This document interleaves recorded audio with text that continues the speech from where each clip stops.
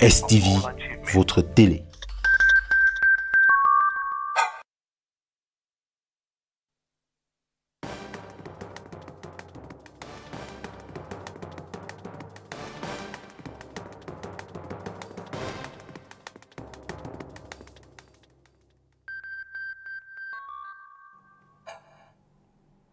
The president of the Northwest chapter of the Cameroon Association of English-speaking journalists, Kamasech Ambe Macmillan, is released a day after he was kidnapped by gunmen in Bamenda yesterday, bringing to light the life-threatening conditions of journalists in conflict-hit regions in the country. Tonight, we hear from the freed journalist on the circumstances surrounding his kidnap, as well as reactions from other journalists in Bamenda. Over 80 million Nigerians are set to choose their president as well as members of parliament and senators. Right ahead, Nigerians in Douala and Bamenda tell us what they feel about developments in their home country. And the 2019 Mount Cameroon Race of Hope kicks off in Boya tomorrow with over 500 athletes to challenge the chariots of the gods. Sports and Physical Education Minister Narcisse Mwele-Kombi has launched the event in Boya today. Those are top stories. Good evening, ladies and gentlemen. Thanks for joining us. You're watching the primetime bilingual newscast on STV, the last, of course, for this week. We begin right away in the French language with René Narcisse Moto. Good evening, Narcisse.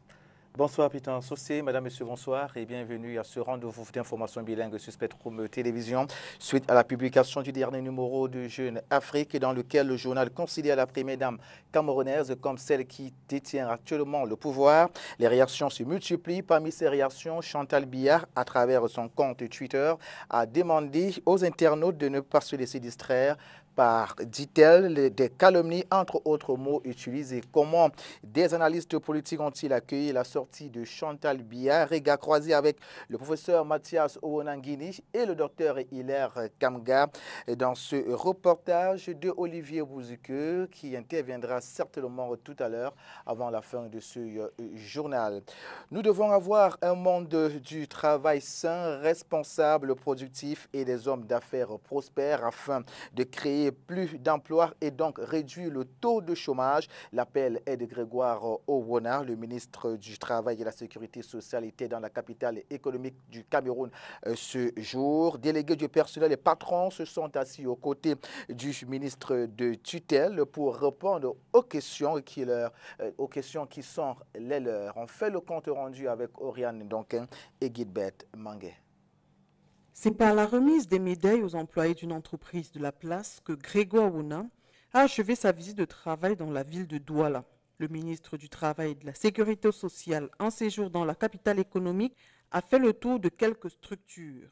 À chaque stop, visite des installations et séances de travail avec le personnel. S'agissant de la visite des installations, des problèmes d'ordre sécuritaire et de commodité ont été relevés par la tutelle.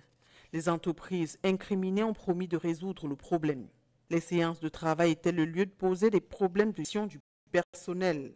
Si dans l'une des entreprises spécialisées dans la fabrication des boissons alcoolisées, aucun grief n'a été soulevé par le personnel, dans l'autre, qui produit du ciment, l'intégration des sous-traitants est un frein. Selon le délégué du personnel, ils sont 200 internes contre environ 1700 sous-traitants. Il relève également l'insuffisance de l'indemnité de congé et l'absence des avantages de production. Pour ce volet, des pourparlers sont en cours avec la hiérarchie. De nombreux contrôles sont déjà effectués dans ces entreprises. À l'annonce d'une autre par le ministère du Travail, les responsables se sont dit inquiets. Pour ne pas trop perturber le travail, ils souhaitent qu'il se fasse conjointement. En attendant, le ministre a rassuré que ces descentes seront effectuées non pas pour sanctionner, mais pour s'assurer du bon fonctionnement de ces entreprises, car selon Grégoire Owona, nous devons avoir un monde du travail sain, responsable, productif et des hommes d'affaires prospères afin de créer davantage d'emplois et donc diminuer le chômage. Les patrons doivent préconiser le dialogue, gage de solution aux différents problèmes que ceux-ci pourraient rencontrer. The president of the Northwest chapter of the Cameroon Association of English-Speaking Journalists, ARMIES, has been released after spending a day in captivity. And Macmillan, who is also the Secretary General of the Northwest chapter of the Cameroon Journalists Trade Union, was kidnapped by gunmen around Foncha Street in Bamenda yesterday, sparking outrage on the social media from journalists as well as other colleagues. Let's now hear from the freed journalist who comes back to the circumstances surrounding his kidnap. Yesterday at about 2:30, unknown gunmen took me at gunpoint. I was on a bike heading to town on Foncha Street. The only thing they said from yesterday till this morning when I was released is that I advocate for school resumption, and which they've said no to that. That notwithstanding, I think apart from psychological torture, which remains one of the biggest forms of torture, I was not physically harmed when they identified that I was a prisoner. So what promoted or allowed for your release? For now I cannot say, but the series of calls that those who kept me in their camp were receiving from yesterday evening till this morning made me to understand that they had a serious pressure from without and within. I could get them at one point asking me if I was a journalist, and I said yes, and then they said because none of them could sleep with calls from left, right, that they've kidnapped a journalist. That said, I will wish to use this medium to plead and at the same time to educate all the parties involved in a crisis or in struggles like the one we are facing, or in a war, that the press, journalists, doctors, hospitals, students, schools should not be attacked. We should grow beyond this level and advance points that should make our economy or our country grow. Irrespective of whatever problem we may have, we will have solutions. But the years that will be lost, the lives that will be taken care of in due course at the hospitals, journalists must report. In that case, let journalists, media houses, let doctors, hospitals, let schools and pupils and students be left out of this struggle. Now, the kidnap of Macmillan has once again thrown open the working conditions of journalists in conflict-hit regions in Cameroon. Journalists, especially in Bamenda, say they are continuously under threat due to the ongoing socio-political and security stalemate in that part of the country. Let's listen to them. The challenges for us reporters in this part of the country are triple-fold. Triple-fold in the sense that we face difficulties in the hands of the separatists, in the hands of the military or the security forces, as well as in the hands of the population, because we have a delicate situation to balance. First, you will see that when we have the facts, we have the evidence, there are a lot of things that we have to take into consideration before reporting. First of all, it brings fear into us, because it's not like you are doing something that is bad. You are doing something that you have passion for, but you discover that kidnap comes in.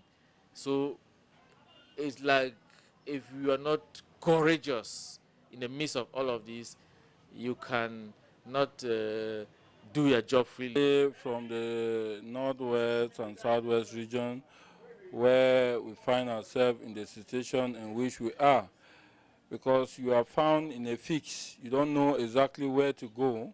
The population are expecting you to say this, the government wants you to say this, you as a person, then as a journalist, then as somebody who is feeling the pinch too, you have the urge to want to take the position of a supporter, but then you are recalled or you are reminded that you are first a journalist.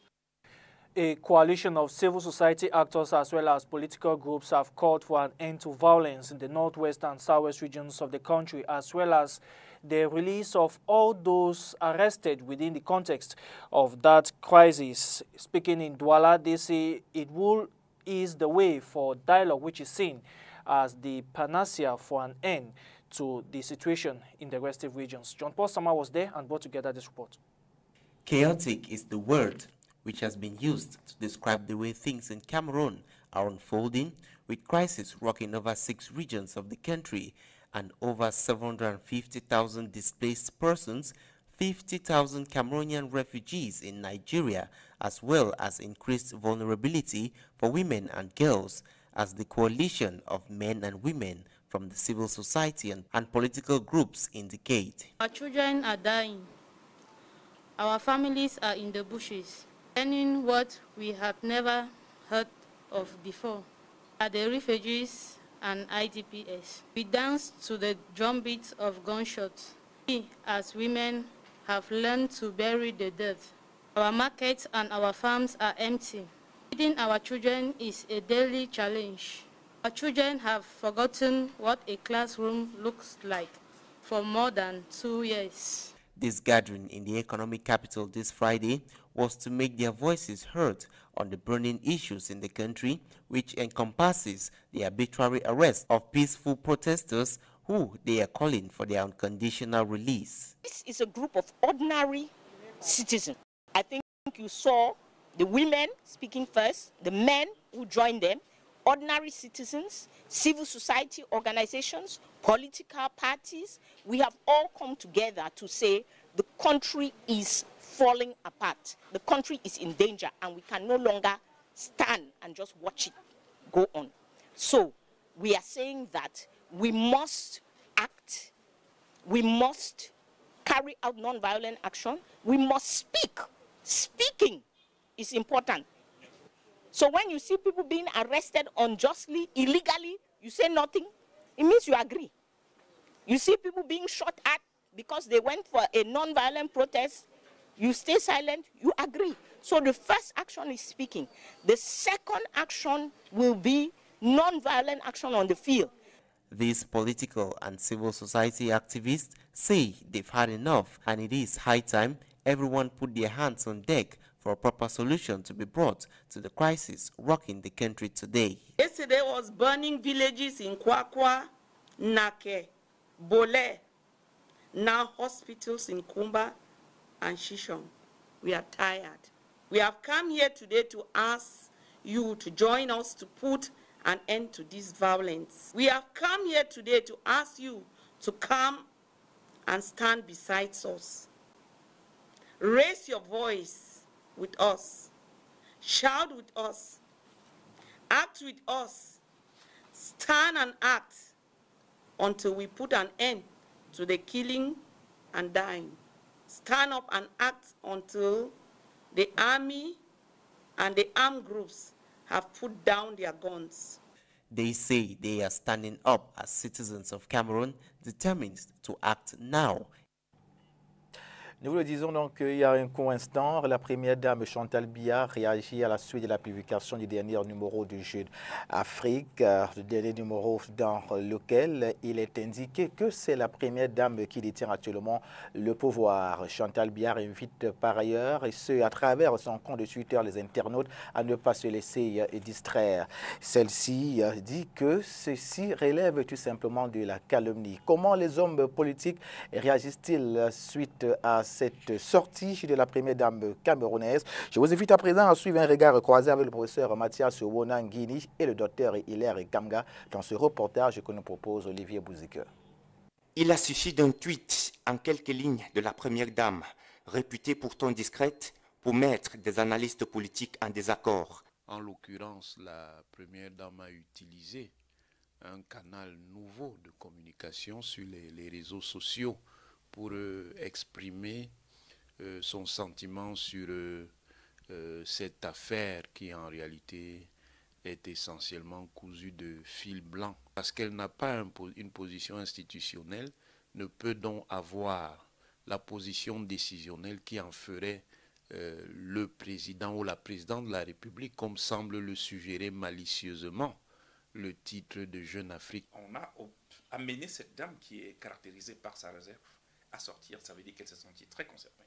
Sur le fond, si le premier justifie le poste par un caractère humanitaire de la première dame qui demande aux internautes de ne pas se laisser distraire dans la calomnie, le mensonge et la méchanceté, le second voit des mots choisis une riposte à une sorte de stratagème démasqué par Jeune Afrique dans le dossier publié à la une de son dernier numéro. Cette sortie devrait pouvoir donner plus de crédit à la sortie de monsieur. Elle s'est sentie irritée parce qu'effectivement, il me semble qu'on a touché quelque chose qui, quelque part, se faisait encore en sourdine, mais qui, par le biais de Jeune Afrique, est mis sur la place publique et avec un certain nombre d'indicateurs qui laisseraient voir la réalité des choses. Et prétendre que M.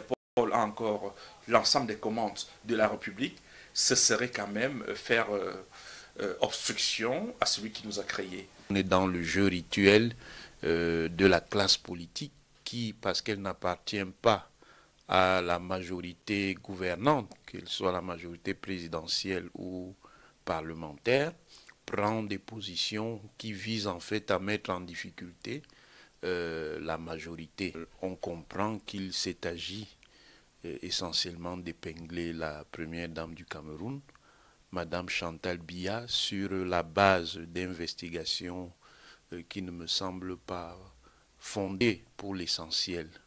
Une affaire qui alimente davantage les débats au sommet de l'État, sur les réseaux sociaux en particulier. Le drépanovax, substance médicale de la famille des pharmacopées, fait polémique au Cameroun. Son promoteur Raphaël Nietzsche au ministère de la Recherche scientifique et de l'Innovation s'insurge contre les collègues ou spécialistes de la médecine moderne et laisse entendre que grâce à ce médicament, les personnes sujettes à la drépanocytose peuvent recouvrer leur santé. Mireille Siabdi nous en dit plus. Certains scientifiques camerounais ont toujours soutenu que la drépanocytose est une maladie sanguinaire congénitale due à la malformation de cellules sanguines et que pour l'instant il n'existe pas un traitement qui puisse corriger cette condition. Pour eux, le traitement consiste donc à soulager la situation du patient en crise. Sauf que Nietzsche Raphaël essaye de prouver le contraire. Depuis quelques années, les recherches ont démontré qu'il existe bel et bien le traitement de la maladie qui emporte chaque année plus de 1 million d'enfants sur 3 atteints de la pathologie en Afrique. Le drépanovax, pour ce chercheur spécialisé dans le domaine de la pharmacopée, est une solution adéquate aux symptômes suscités. Tout ce qui entre chez moi, que ce soit à Douala ou n'importe où, il reçoit la guérison. Ça quitte de SS à AA. C'est surtout ça qui m'intéresse beaucoup. Et je n'ai jamais échoué un cas. Sinon, d'ailleurs, je pouvais être en justice. Des propos récemment confrontés à ceux du docteur Thierindon qui avait laissé entendre que le drépanovax de Gabriel Nietzsche ne guérit pas la drépanocytose. C'est de la poudre aux yeux, tout simplement. Qu'ils veulent dissuader les gens comme quoi tout ce que je dis est faux, mais parfois ce n'est que lui qu'on le use. Je ne suis pas contre les médecins. Mais je veux que chacun fait sa part. Nous sommes des médecines traditionnelles. Dans certains pays, on construit l'hôpital général. Et il y a aussi les rayons de pharmacopée à l'intérieur. Si on n'a pas encore fait chez nous, il faut que les médecins ici sachent qu'on va le faire. Et vous allez voir que ça va être vraiment très bien. Ce mélange-là, nous voulons valoriser les cultures camerounaises et l'africain. Le produit qui aurait sauvé la vie à plusieurs personnes est en étude au laboratoire national de contrôle de qualité des médicaments et d'expertise depuis pratiquement 1 an. Une cérémonie d'hommage militaire funèbre en l'honneur du général de division de deuxième section Benoît Rassou EMANE a eu lieu ce vendredi matin. C'était à la cour d'honneur de la brigade du quartier général sous la présidence du ministre délégué à la présidence chargé de la défense, Joseph Betty Assomo. Reportage. Dans l'important discours prononcé en cette circonstance triste et lourde, le ministre délégué à la présidence chargé de la défense, Joseph Betty Assomo, a indiqué que ce deuil est celui de la nation tout entière. À travers l'hommage rendu au général de brigade Benoît Assou de regretter mémoire, c'est aussi à tous ceux qui ont servi avec honneur et fidélité la patrie qu'hommage est rendu. L'un des temps forts qui a marqué cette cérémonie solennelle d'hommage à la place d'armes du quartier général, c'est l'élévation à titre posthume au grade supérieur suivi de la remise des attributs. Président de la République, et en vertu des pouvoirs qui nous sont conférés, nous attribuons la croix de la valeur militaire du Cameroun à l'ordre de la nation à titre posthume.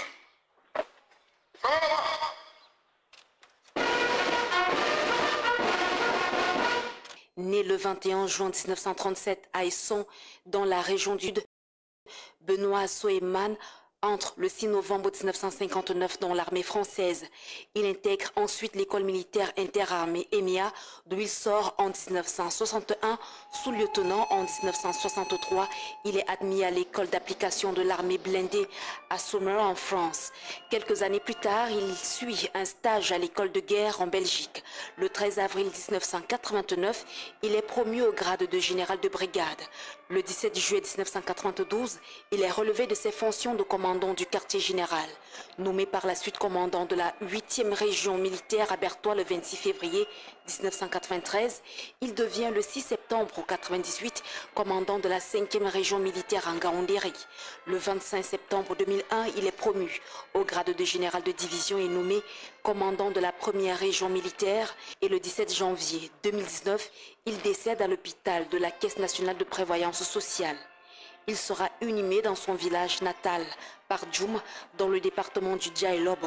Avant de quitter le lieu de cette cérémonie d'hommage militaire, le ministre Joseph Betty Assomon est allé auprès de la famille nucléaire éprouvée pour des poignées de main et des mots de réconfort à la veuve et aux enfants du défunt. C'est sous une forte émotion et au rythme de la musique des armées que la dépouille de l'ancien commandant du quartier général a quitté cette cour d'honneur militaire. Élections présidentielles, sénatoriales et législatives au Nigeria dès demain. Ils seront des millions à se rendre aux urnes dans ce pays. Au Cameroun, la communauté nigériane condamnée à suivre ces élections de loin. Les raisons sont évoquées dans ce reportage par le consul Safou Olaniang. Ce dernier donne justement les raisons au micro de Lélarine Ganze. Plus de 600 km à vol d'oiseau les séparent de leur mère patrie et de son actualité électorale. Pourtant, minute après minute, ils ne ratent rien des informations autour de la présidentielle, des sénatoriales et des législatives qui se tiennent ce 23 février au Nigeria. Au camp Yabassi de Douala, réputé pour être l'un des quartiers d'affaires de la communauté nigériane au Cameroun, les chaînes locales, habituellement très suivies, ont cédé la place à des chaînes nigérianes, faisant la part belle à ces scrutins. Il y a quand même Channel, TV, il y a AIT, il y a quoi encore? Il y a TVC. Donc les deux là, les trois là, de quoi? Parce que nous sommes au Cameroun, notre seule source d'information c'est la télévision. CNN, AIT, NTA et d'autres chaînes nigérianes. Si au Nigeria, les potentiels électeurs sont encore sous le choc du renvoi des élections au 23 février, au Cameroun, la communauté nigériane, elle, se dit attristée de ne pas faire pouvoir entendre sa voix. Le vote de la diaspora, dans la diaspora, n'étant jusqu'à ce jour toujours pas possible. Il y a quand même les cas de lecteurs. Mais quand je ne suis pas là-bas, il n'y a pas moyen de voter. Ici, notre pays n'est pas encore autorisé les gens qui sont dehors de voter, quoi. Malheureusement, parce que loin de notre pays, on ne nous donne pas le droit de participer au vote. Au consulat général du Nigeria, on explique ces situations par un besoin de maintenir la crédibilité des scrutins. Il y a des choses à mettre en place pour s'assurer de ce que les votes de la diaspora puissent compter sans affecter la crédibilité du scrutin. Des efforts sont faits pour améliorer la participation de la diaspora lors des élections, mais pas cette fois. Selon les chiffres du consul, ce sont environ 4 millions de Nigérians qui, installés au Cameroun, suivent de près les élections à partir desquelles une nouvelle reconfiguration de la scène politique nigériane verra le jour. Over 80 million Nigerians will tomorrow choose their president as well as senators and members of parliament in a highly anticipated general election. Nigerians here in the economic capital Douala are closely monitoring the events back home, especially the presidential election pitting incumbent Muhammadu Buhari against front-line challenger Atiku Abubakar among 78 candidates vying in for the ASSO'O presidency. Our reporter Leila Wenganzo caught up with the head of the Nigerian consulate here in Douala, Safiu Olaniyan, who weighs in on the credibility of the polls. Results in Nigeria is something that is going to be in the public domain. It's not going to be anything secret. As soon as the election is held tomorrow, hours after that, the results will start coming in, and the machinery to announce the results have already been put in place. So whether you are in Cameroon or you are in Australia, it's easy. You just, whether online, you get it, on radio, you get it, on television, you get it. In Bamenda, the Nigerian Union Secretariat says that a few hundreds of them have left Bamenda for their respective localities back in Nigeria to take part in the polls, while the rest are monitoring the events from the northwest region of the country. Let's now have the reaction of the president of the Nigerian Union in Bamenda, who weighs in on the possibility of voting.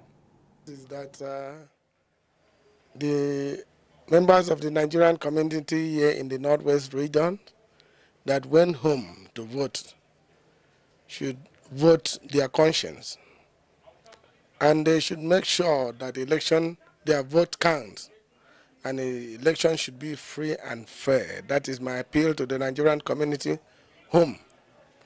It is unfortunate that we in this community have been disenfranchised because we in the diaspora have not been given the right to vote even in our consulate or in the High Commission office. That is one of the things I'm still struggling to pray for the authority in Nigeria, since all of us could not be home to participate, to elect our leaders. So I have a high hope that the country where we belong should continue to grow higher and maintain the position of the great country in Africa. Let's talk sports athletics. The Minister of Sports and Physical Education has challenged the population of the Southwest region to be lovers of sporting activities, as it is a tool for national unity and integration. Professor Narcis Molekombi was speaking today in Boya as he launched the Mount Cameroon Ways of Hope, which involves over 500 athletes. We have reports from Clarisse Kowe.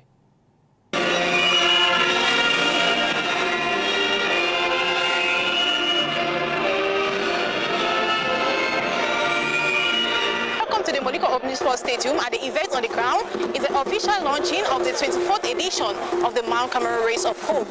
9 countries participating in this year's Race of Hope, with a very new country, Azerbaijan, actually coming into the race this year. Also, it is worth noting that this edition of the Mount Cameroon Race of Hope actually coincides with the 60th anniversary of the Athletic Federation. As the case has always been, it is always tradition for the traditional rulers, as they were present here in the numbers, to pour libation to ensure that everything is a success.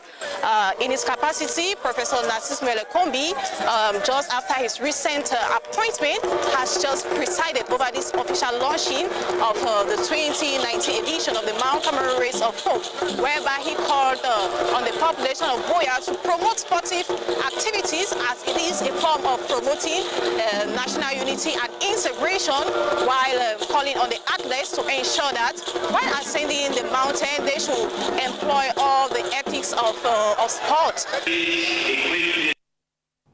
Promote 2019 bat son plein à Yaoundé, la capitale politique du Cameroun. Le carrefour de rencontres entre les entreprises du privé et du public, voire les visiteurs. Parmi les entreprises du public, la Sonara, dans le moment qui suit, la Société nationale de raffinerie présente ses objectifs et les projets réalisés jusqu'ici. C'est environ 100 000 visiteurs qui ont fait un tour au stand de la Société nationale de raffinage à Promote 2019. C'est vraiment une plateforme idoine pour nous de venir être proche du public pour pouvoir parler des différents produits, de nos valeurs, du magazine d'entreprise, du schéma de raffinage, du projet d'extension, etc. Et c'est aussi une bonne opportunité par rapport au grand public de pouvoir s'approprier vraiment notre activité, l'activité du raffinage, et de poser toutes sortes de questions par rapport aux zones d'ombre, par rapport à l'organisation, par rapport au recrutement, par rapport au schéma de raffinage lui-même, par rapport aux débouchés des différents métiers que l'on retrouve à la Sonara. À l'occasion des éditions antérieures du Salon international de l'entreprise, de la PME et du partenariat de Yaoundé, la Sonara a pris la peine d'expliquer au public son projet d'extension et de modernisation. Aujourd'hui, elle se dit satisfaite des avancées. Au terme de la première phase du projet d'extension et de modernisation, Sonara vient de démarrer la première phase qui est opérationnelle depuis le 30 novembre 2018.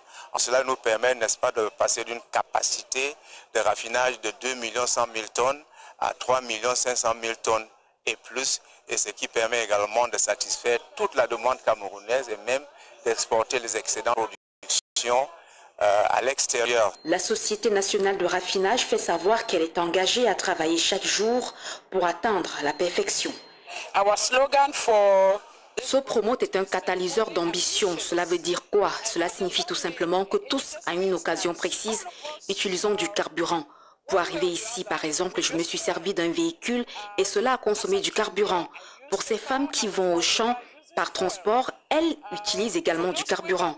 Ceci dit, l'ambition de la Sonara est celle de se rassurer de ce que tout le monde au Cameroun ait du carburant à sa disposition pour voyager par le biais d'un véhicule. Pour réaliser tous ces objectifs, le directeur général de la Sonara, Jean-Paul Simon Djonou, s'appuie sur 3 mots-clés: confiance, courage et espoir. C'est avec ce public reportage que nous mettons un terme à ce rendez-vous d'information bilingue sur Spectrum et Télévision. Le prochain rendez-vous, c'est demain samedi avec une autre équipe. Puis dans ceci, on leur dit bonsoir. Of course, Nassis, good evening to you, televiewers. Thank you very much for your kind attention. Tomorrow, of course, will be the weekend bilingual news edition. We shall join you, of course, on Monday, God willing. Good night. Have a great weekend. Bye-bye.